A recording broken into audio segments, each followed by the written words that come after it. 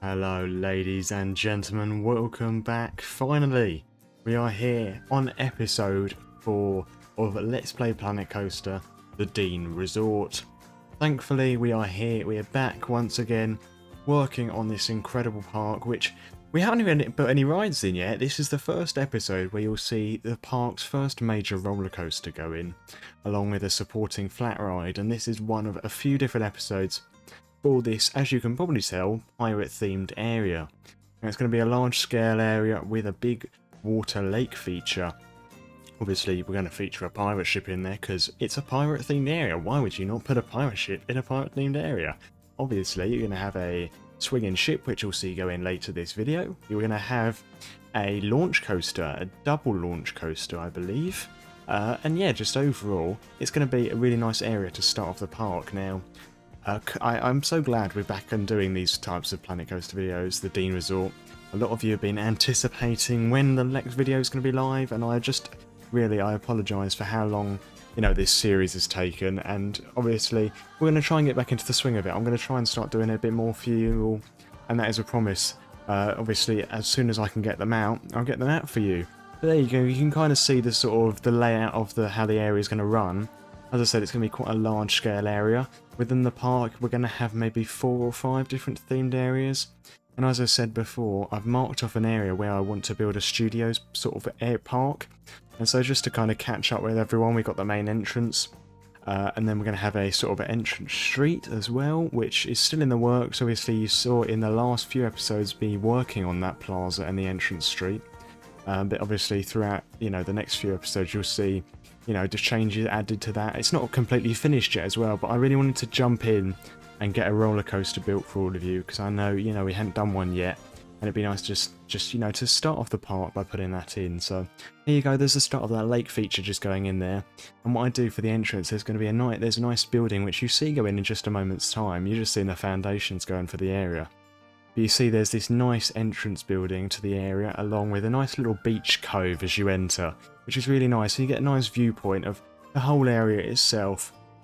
And probably one of my favourite areas that I've ever built. One of my favourite themes within the game is the pirate pack.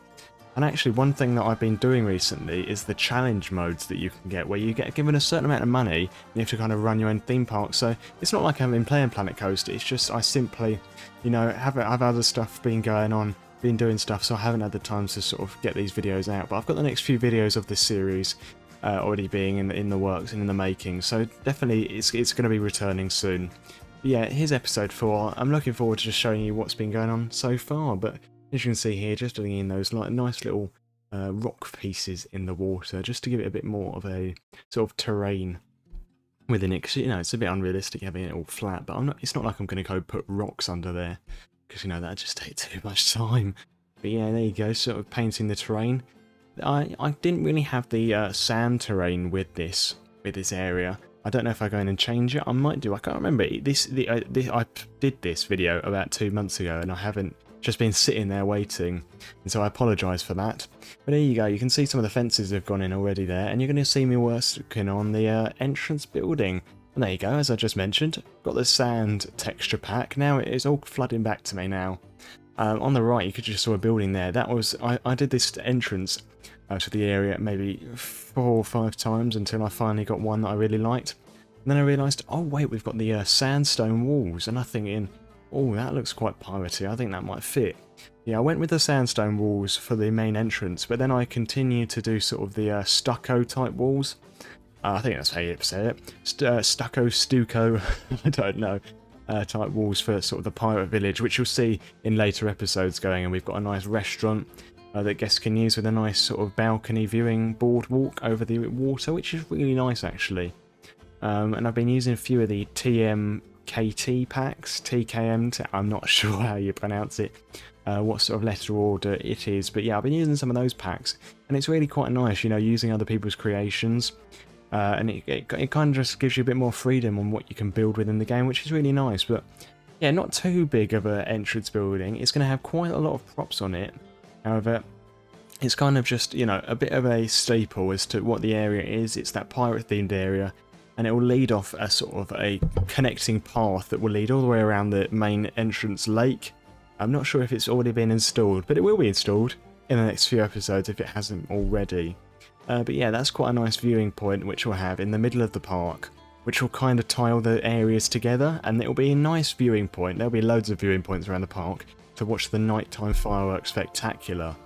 I also want to have this with this park, a bit like Chesington and a few of the other parks, stages dotted around where we'll have entertainers and performers and maybe try and make our own sort of program, our own sort of stage show, which will be really nice. I really, as I said before with this park, I wanted to go all out with it, seeing as, you know, it's the Dean Resort, you know, it's what I'd do if it was my dream park, and obviously with this area I've tried to do as much detail as I possibly can. And obviously throughout this series it'll just keep getting better and better, my skills. But yeah, as you can see here, I wanted to add in sort of this, you know, you get on like castles, you get like the bridge that kind of lowers down, but instead it's this one, it's going to be a gate with the chains and it kind of lowers. It doesn't lower obviously for, you know, because what's the need for it, but yeah, I add in this sort of bridge thing that kind of lowers and opens if they wanted it to. But yeah, it looked quite nice. I used some coal pieces to make like some of the bolts on it, and it was just kind of, you know, quite a creative way to do it. It doesn't fully fit in with the door frame, but when it's already tilted up, guests won't really notice that. But yeah, here you go. It's quite nice as well because it gives it sort of this umbrella sort of look as well over the thing. Not that guests will be stopping there for any reason, but there might be a few benches underneath there along the pathway, just for guests to use if they want a little bit of shade. But yeah, you can see what I mean by having this sort of gate door that you'd normally see on castles. And there's me trying to experiment with the sort of, you know, circular objects. But then I thought the coal pieces, wow, they really do look like nuts and bolts. So yeah, I went with them, and I think it turned out really nice, this. Not too much detail, but, you know, kind of basic, but actually it kind of works. You'll see me in a minute adding in the chains. Here we go. It's on the wall there, and yeah, overall I'm really happy with how this sort of entrance piece turned out. I didn't want it to be too dramatic, I just kind of wanted it to fit in with the area, and I think you definitely succeeded with that. You'll see kind of these nice tropical trees going in around it, this nice little water feature, and just sort of, you know, general props added in around, and just to kind of, you know, go all out with this, because obviously first impressions are everything, aren't they? So I really wanted to, you know, give a guest that first impression that they're going to be walking into quite this heavily detailed area within the park. And you can see the entrance sign going in there, and a few other little pieces and bobs. Pieces and bobs, what am I on about? But there you go, adding in a few of these pirate skeletons on the walls. But yeah, overall, you know, just great to be back doing these Planet Coaster commentaries. If you didn't say, we did a Dragon's Fury recreation, which is going to be another series still going on whilst this one's happening. You're going to get a few different series, so obviously if you're not a fan of one, you can go and watch the other. If you prefer that one, you know, gives it a bit of a variety. Obviously still sticking with those normal theme park videos, bringing you all the latest news. I've got a few different ones in the pipeline that I've got ready. But yeah, overall, you know, really glad with, you know, what we're doing with the channel at the minute. Still, you know, work in progress, trying to get back into the swing of things. But as I was saying earlier, just quickly about the creations that other people make, those barrels in the background and some of the chests, they're all homemade creations from someone else. And honestly, they look brilliant, and you know, I think they really fit with the pirate area. And I'd like to see Planet Coaster maybe introduce a few more props into the future. Maybe with a potential, you know, future of Planet Coaster 2. Are we ever going to see that? I'm not too sure, but there you go there. You can see the finished entrance. I skipped a little bit of it because you probably didn't want to see me working on that. You wanted me to get to building on the brand new coaster. As I said, it's going to be a launch coaster. I believe I go with this one, maybe. I'm not. Yeah, okay, we go with this one, I believe. And what I wanted to do is I wanted to have it drop down underground, and then you have a massive launch underneath the ground. So basically the launch runs from underneath the entrance that we just built, and then it will kind of come out just after on the left hand side of it. And there was that whole big space where there was that big mountain with the waterfall, and it's quite a big launch actually. It looks big, but actually when you're on it, it kind of, you know, it's quite over in a matter of seconds. But you know, it's going to have heavy theming down underneath there. I think it maybe have a few explosions, maybe gunpowder or something. I was thinking maybe that might work. But yeah, this coaster is, I'm really glad with how it turned out. And as I was saying, all that space that we've got just there with all that water, I have did some nice sort of splash features. And yeah, I think it turned out really nicely. As you can see there, also the pirate coaster as well. Yeah, I was thinking, I didn't go with that one, I went with a vector one, but I didn't want to question myself too early. Yeah, there you go, changed it up a bit, but yeah, you saw the pirate ship go in, and it launches just past that. And what's really nice, it kind of launches, and it has that interaction with the pirate ship if you're on it. It kind of swings, it has that nice interaction, which is really nice. And later on in the ride, it interacts a bit more as it's coming round to the brake run. With that, there's also an inversion over the entrance piece, which I really wanted to do. I got a bit of inspiration from Chessington's new coaster. Obviously, you've got the barrel roll, I believe it is, over the station, well not station, but you know, the entrance to the area, and that's what I got inspiration from with this. I wanted a nice interaction with the entrance, just to kind of get guests kind of hyped, you know, for that coaster and be like, oh wow, look at that, I really want to go get on that. With this coaster, actually, with this whole area, this area was actually right by the entrance of the park.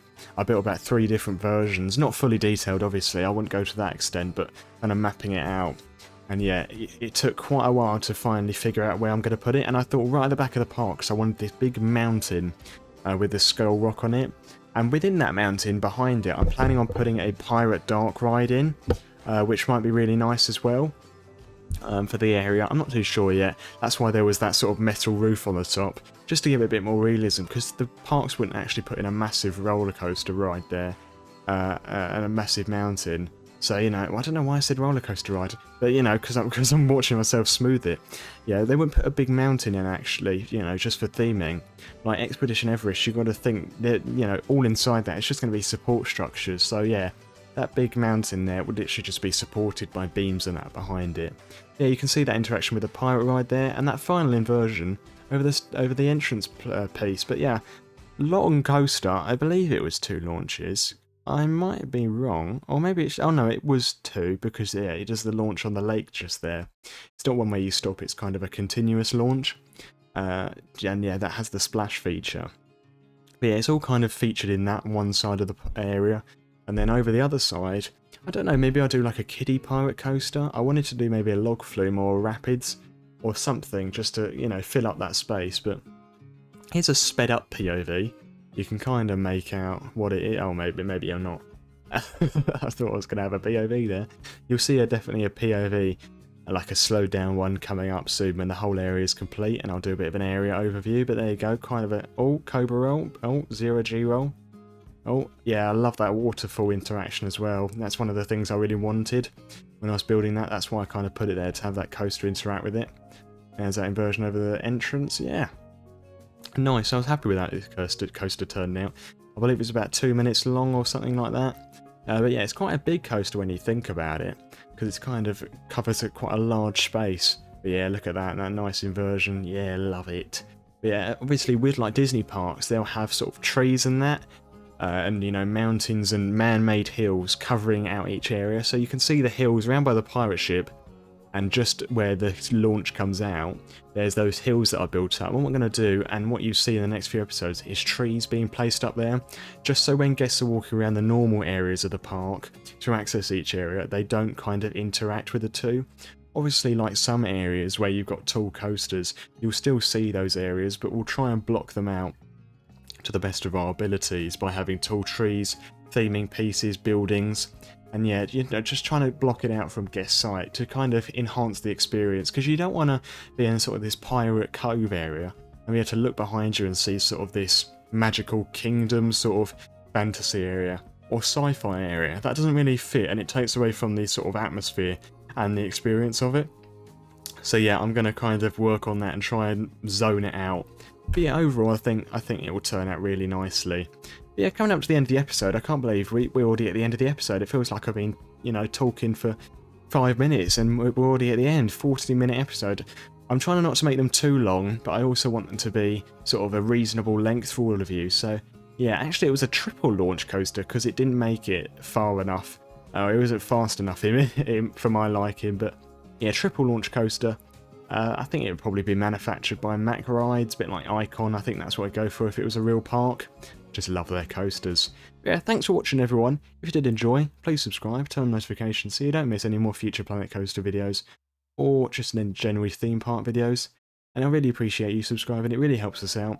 Thank you so much for 1,100 subscribers, really do appreciate it at the time of recording this. And yeah, stay tuned, and stay tuned for more Planet Coaster videos. Bye bye.